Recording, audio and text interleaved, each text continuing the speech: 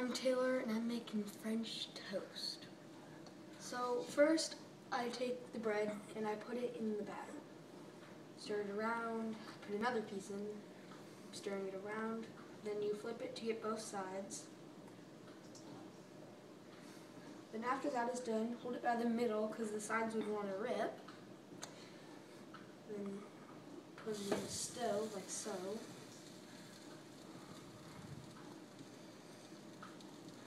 Let it drip off. And put the stove right there. And wipe your hands off. And then take this, take a little bit of your batter, put some on the French toast to soak it up.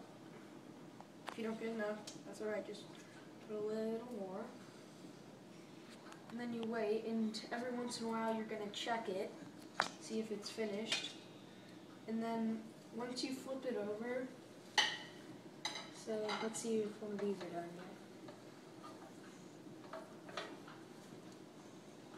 Yeah, this one's done. So you flip it over, and then once this gets domed, that means it's good, but you always want to check just in case. So thank you for watching.